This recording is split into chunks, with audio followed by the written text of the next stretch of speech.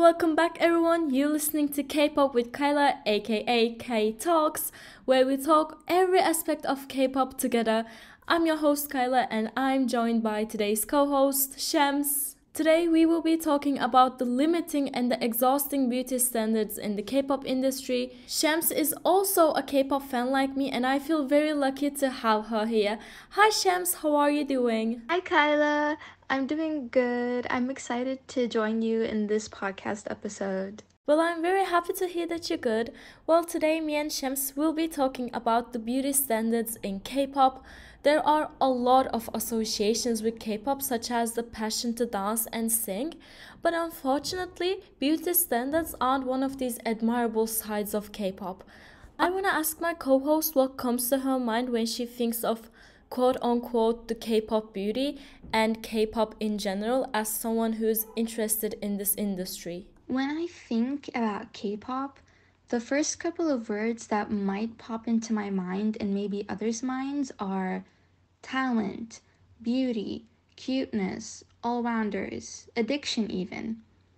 But if you compare the K-pop industry right now, fourth generation, with the generations before, the whole world of K-pop changed from its strategies and priorities in marketing. And let's talk in depth about these topics. So, K-pop groups or K-pop idols in general in the previous generation would go viral and famous because of their amazing vocals, dancing, rapping, and other skills, and their looks would be the plus in their image. But now, K-pop industries care about giving the idol the perfect look and image from size, constructing a fake personality, even faking their tone of voice when they speak, and then having their talents as a plus. So basically, these companies lost a big portion of passion when it comes to creating music. This is because they noticed that if you look good, you're more successful, and if you fit the fans' preferences and standards, you make more money. Yeah, also now with the role of media, the criteria for becoming famous has changed completely, as you also mentioned. I have been listening to K-pop for over 7 years now, and I remember that idols used to go viral for their vocals mostly, but now the vocals aren't even cared for. Unless you are very skinny and have glassy skin, it's almost impossible to go viral. Yeah, unfortunately, it is that way. So, the part we will talk about in detail that relates to the gender and media course is about the beauty standards and how much they suffer behind closed doors to reach unrealistic standards and even fabricate personalities. So, let's start with one of the most expected things: diets and body sizes. The K-pop industry sets absolutely absurd standards for their idols, starving them and punishing them if they go over a certain weight, which, by the way, is always below average and unhealthy. And it applies to both male and female idols. When it comes to female idols, they want a girl who is 46 kilos or less, long legs, skinny waist, and a cute face. If any idol, quote, gains weight, she gets fat shamed like crazy by people online. I would call them fans, but that behavior is disgusting, obviously. We have examples of this happening. We have an idol named Liz and a girl group called IVE. She recently gained a normal amount of weight from being previously extremely underweight. And the reaction from the netizens was so sad to see. They kept shaming her, saying that she is now very ugly, does not fit the idol look, and comments stuff like, oh, you need to lose 7 more kilos. Oh, you shouldn't eat much now, you have to lose weight. Which is so sad. She is just a human and she's a teenager. It is very pressuring, and sometimes they don't directly body shame her, but they use passive aggressive ways to do it. For example, during the time Liz gained weight, I saw videos titled like K-pop idols who look good while being overweight and fat. Like some people actually feel like they are complimenting them by saying this, which is totally insane for me actually. It shows how strongly these unhealthy beauty standards are imprinted in their minds. And by making videos like this, they are just popularizing this insane, unhealthy mindset. There are a lot of idols on this list, unfortunately. One of them is Jonghyun from Twice, which is like one of the most famous girl groups worldwide. You might know them from songs like Feel Special, TT, and Signal. They're probably like most famous songs. Shams, can you tell us what happened with Jonghyun? Yes, she had surgery and took a break from all group activities to recover, of course. And when she came back, genuinely nobody was saying stuff about them being glad that she's back. Just commenting about how, quote, fat and big she became. It's so sad that even though they know this person went through surgery and needed time to recover and get all the rest she needed, they still decided to body shame her. We also want to let you guys know that it is not only pressuring for women, the male idols also go through a lot. For example, Jimin of BTS. He would always get comments regarding his size, that he had a diet where he would only have one meal per fortnight. And there are some clips you can look up. All the members would be celebrating a birthday, and Jimin would be so hesitant to take a bite of the cake, eventually not eating any cake at all. Also, Changbin from Stray Kids. He was made fun of during a variety show because of his visuals, and slowly after he started working out and getting buff. And in order for him and anyone who bulks up, he would eat more protein and other foods to keep the muscle. But the people would just call him Pig. So it's a situation where no matter what they do and how they look, they would get backlash. Not only does this terribly impact their mental health and give them body image issues, this also negatively impacts the K-pop fans watching these, making themselves also want to go to extreme diets and lose a dangerous amount of weight. I myself personally felt like I should lose some weight to look at least 1% like them. I thought that if I lost weight, I would be happier and prettier and more liked.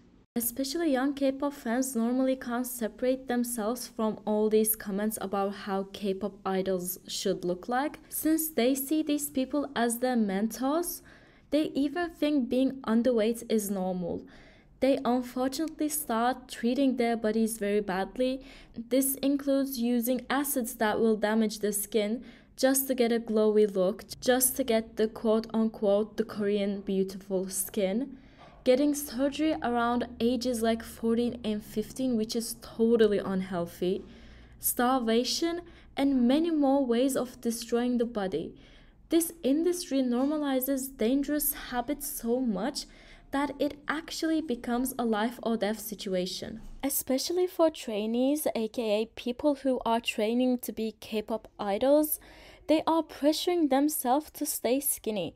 Fitting KBS, which is the Korean beauty standard, became the criteria to debut, not talent or whatsoever. For example, at one of their performances, Hwasa, who is a member of a girl group called Mamamoo, said that they rejected her because she didn't fit into the Korean beauty standard, while also acknowledging her unique and strong voice. There are many examples like this that can lead one to suffer from body dysmorphia. Since being underweight became the first and the most important step to debut, people feel like the only chance they have to achieve their dreams is through deadly habits. Can you give us an example for it, Shams? One of the stories that really affected people was the story that Momo, a member of Twice, she shared that during her days as a trainee, in order to stay skinny, she would only eat one ice cube per day. And she said, I was really scared to sleep and never wake up, which is really heartbreaking because it is obvious that she isn't doing it by her own free will, but because she doesn't want to get in trouble or attacked in the media. Also, I want to note that many idols on variety shows share that they would go to the bathroom and eat quickly, because if the management sees them eating, they would take away their food. Momo's story is really heartbreaking. It shows how cruel the industry is, and nowadays the standards are even less welcoming.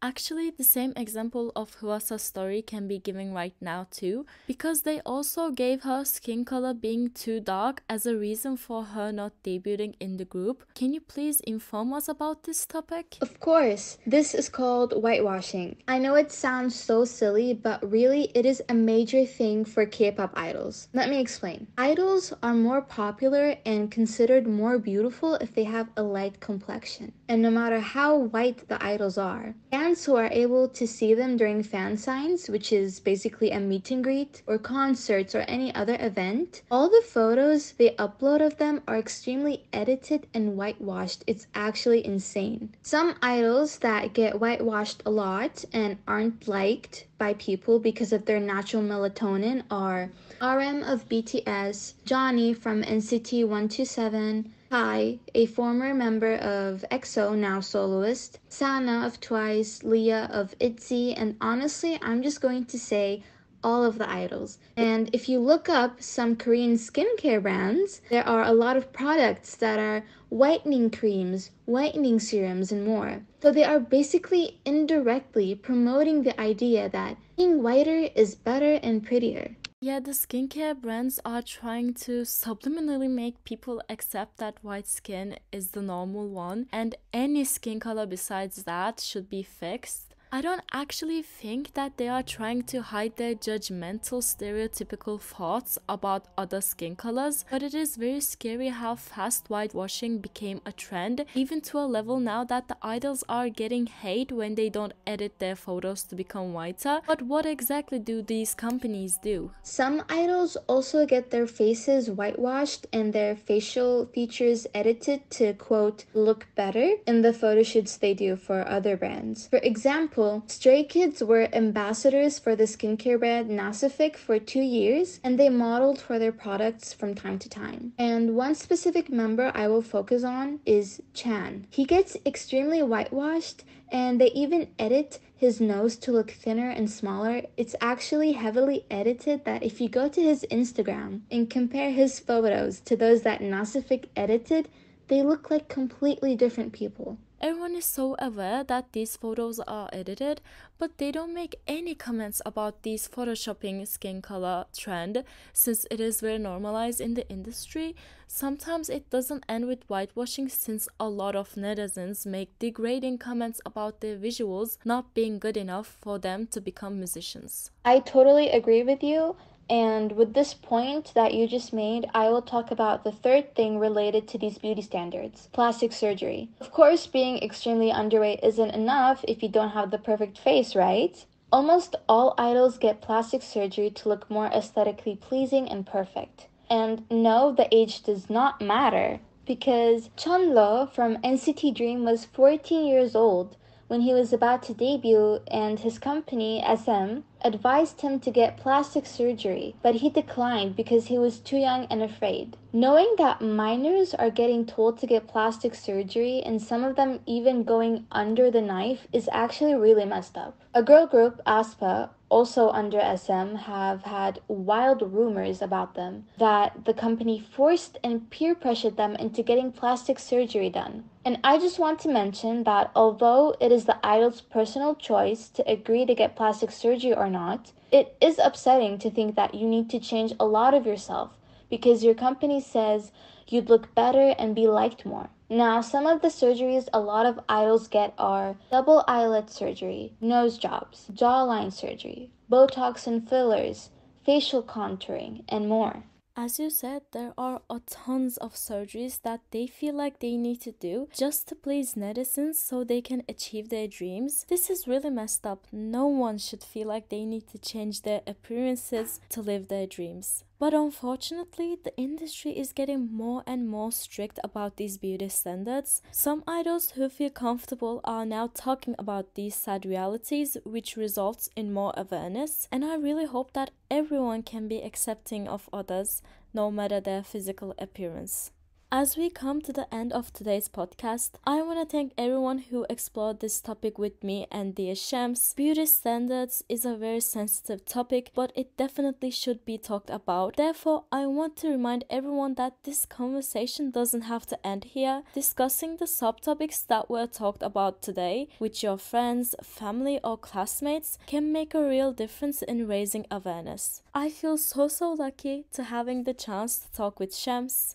Thank you. I was really happy to be here and to talk about this. It was actually really fun, and I hope people like it. It was my pleasure. Well, guys, if you enjoyed today's episode, don't forget to subscribe. I would like to remind everyone that I changed my name from K Talks to K-pop with Kyla. So to reach the previous episodes, you can search it by K Talks. Until the next time, stay safe and stay healthy. This is Kyla signing off.